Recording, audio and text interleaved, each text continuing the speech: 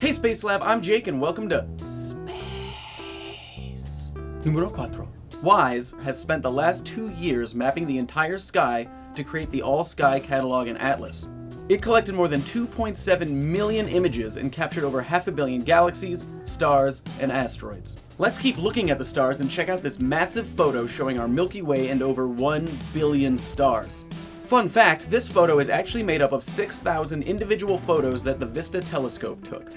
And good news for all of you that want to live in space, Wired Science has an article about 10 billion Earth-like planets that may exist in our galaxy.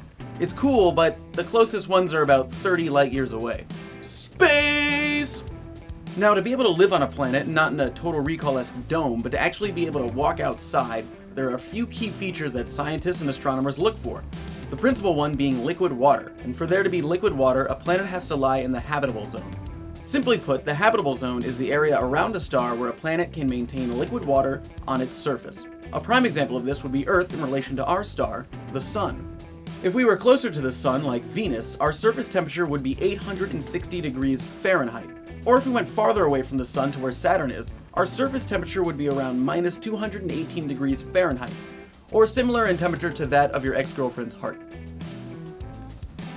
But at least it isn't as bad as a tornado on the Sun that is 5 times the size of Earth. Or as cool as these amazing photos of the Crab Nebula. Artist Mike Mitchell takes stunningly detailed photos of our moon using only a DSLR camera and a $200 telescope. But instead of looking at space, why not touch our galaxy and our planet? As always, everything we talked about is linked in the description below, so check it out. And I have a question for you.